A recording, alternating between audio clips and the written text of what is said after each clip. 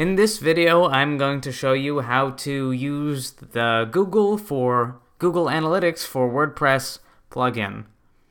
It's one of my favorite plugins where you can easily hook up Google Analytics so that you can track your stats.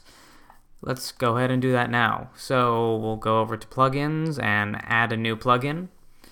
You can search Google Analytics for WordPress is the full title, or we can upload it. So you can search on WordPress.org in the plugin section and find this one, Google Analytics for WordPress, and download it. And I've already done that, so I will choose the file over here and install it.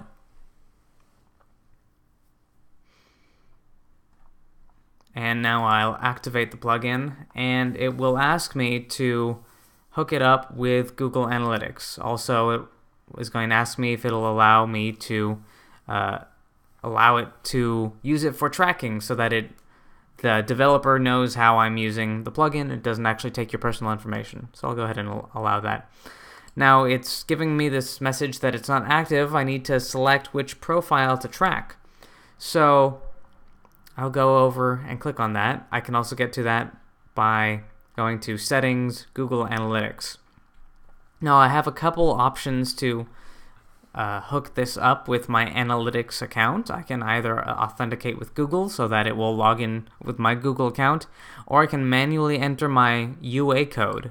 The UA code is your tracking code, not the full code that Google Analytics gives you, but just the identifier for which site you are.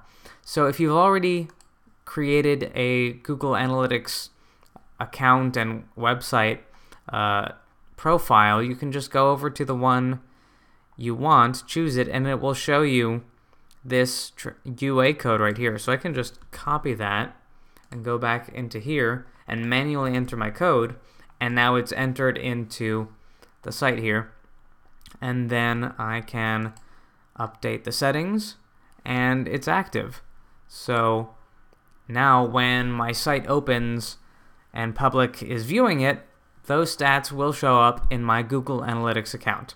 If you don't already have Google Analytics account set up, just go to google.com/analytics and set that up, and I will put a link in the notes below which will show you how to set that up and set up a new account in Google Analytics. So now that that's done, my links and my site is being tracked already, so you're done. If you want to know more, you can actually look at more settings over here. Leave this as default. Tracking code can be placed in the header.